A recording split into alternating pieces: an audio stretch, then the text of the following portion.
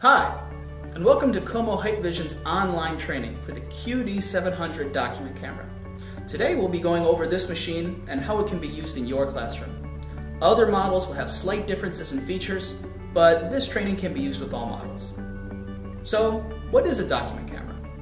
Well, a document camera is a digital upgrade to the classic overhead projector. Remember those things? The classic lights, lens, mirrors setup? We as teachers used to have to convert our work onto those plastic sheets so they could be seen by our class. With this, not anymore. The Qomo document camera is just that, a camera. Not having to pass light through our objects gives us a lot of advantages. For one thing, we can use sheets instead of clear plastic ones. Or we can go one better, three-dimensional objects. How tiresome is it having to make copies for every student in your class, or converting them onto clear plastic sheets? With this, we can make one copy and present it so that every student can read it at the same time and follow along. Aside from the time-saving features of the document camera, students can also make use of this for reports, documents, or just sharing their work with others. Have something that can't be put on PowerPoint?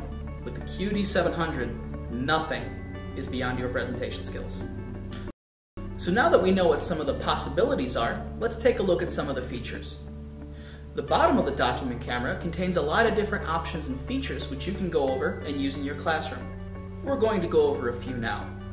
For a more detailed idea of what the options are, you can always refer back to the owner's manual with the camera or online at www.qomo.com.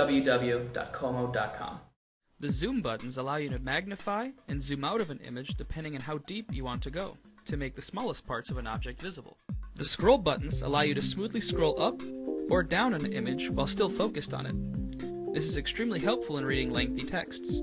It also doesn't disorient your students when moving the image like one would with an overhead projector. The freeze button freezes the current image and holds it even if there is nothing underneath the lens. The title button freezes the top of the image where a title would normally be. Holding this image allows students to always see the topic of the lesson. The split screen button divides the screen in half, freezing the image and holding it on one half, while the other remains active. This is very good for comparing two things side by side. With these functions, you really have a lot of different options of not just what you want to show, but also how you want to show it.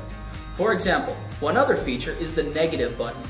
With this, it will actually reverse the polarity of your image to a mode more designed for picking up film strips, x-rays, and that kind of thing. Teaching photography, this is a great tool to use.